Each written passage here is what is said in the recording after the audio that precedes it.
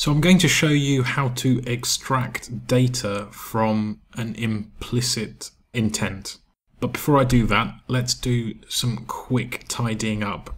If you open up your About activity, from the last tutorial we added some strings to help us track the behavior of explicit and implicit intents.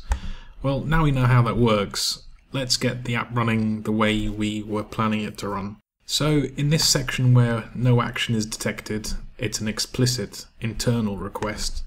Let's put in our original code. So let's remove this and just cut and paste from up here. So cut.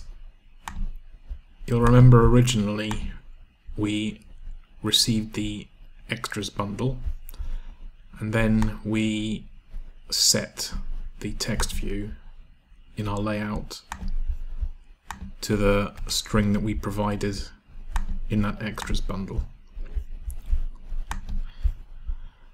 Okay, now this part with the action detected from an implicit call. Let's remove this string.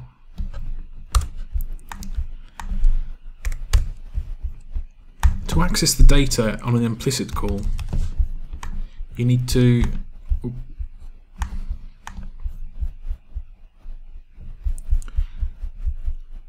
in our case, we know it's over the form of a string, so we can say string data.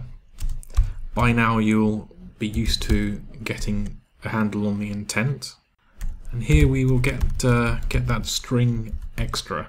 And it's called getStringExtra because we're getting some standard extra data that goes along with standard implicit intents.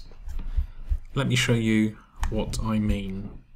In some earlier tutorial I showed you these standard intent action activities, and we were using this one to send an implicit intent. Well, there's also a set of standard data types that you can look up depending on what your app is doing, and the data type associated with our activity at the moment and intent is the extra text. So at this point here, you type intent, and of course Android Studio continues to be amazing and auto completes extra text. So what we have now is this text that's been sent to our activity stored in data, and to set that text field we just tap in data. Let's hit save and run. So if we enter our activity in the usual way, we'll see the message that we had originally. Let's exit our app.